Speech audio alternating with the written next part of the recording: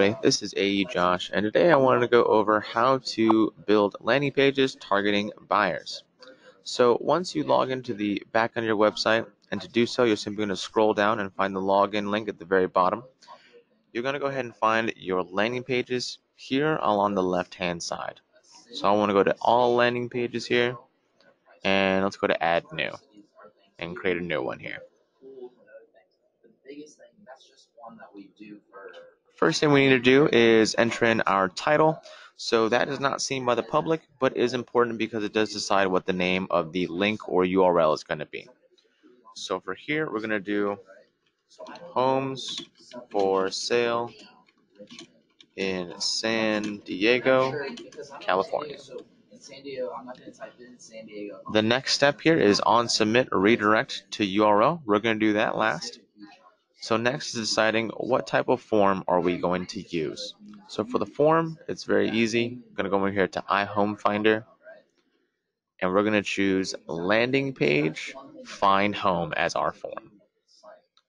Next is the header. That's at the very top of our landing page. So with that, we can do something like this. See every San Diego home on the market, or something to that extent is fine. That can also be changed to many different things, but it's more of a nice title. Next is our subheading. So for there, we're going to do again a few different things. Find your dream home today, or what I like to use is let me assist you in your home search. Next is deciding, do we want a background color or a background photo? I recommend the photo, just makes it nicer, more appealing than just a color. So let's go ahead and go to choose or upload an image. Okay, from there we're going to go ahead and decide what image we're going to use. Let's go ahead here and we'll do this kitchen shot right here, this table. We'll hit use this image in the bottom right. And then there's our image. Now, next thing I want you to do is you're going to copy your header here.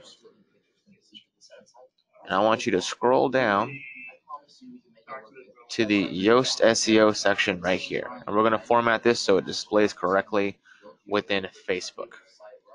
So very easy. Where the SEO title is, I'm going to delete right here and paste in my header. And I'm going to scroll back up again. Now I'm going to copy my subheading. And again, so I'm going to scroll back down. And I'm going to paste it in my meta description. Again, this is strictly just so it displays directly on Facebook. Now let's go ahead and scroll back up to the top. And we have to do our final step, our on submit redirect to URL section. What that means is once we are done filling out our landing page, where are we taking them? Where are we sending them?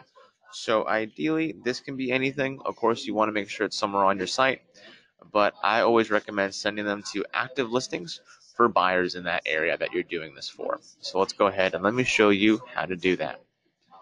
So I'm going to go to view site, so it takes me back to the front end. If you have a property search on the home page, you can also utilize that. Okay. What's the URL? What's the domain on that? What's the domain? Or use your property search here at the very top. Either one was going to work. And let's go ahead and click search here.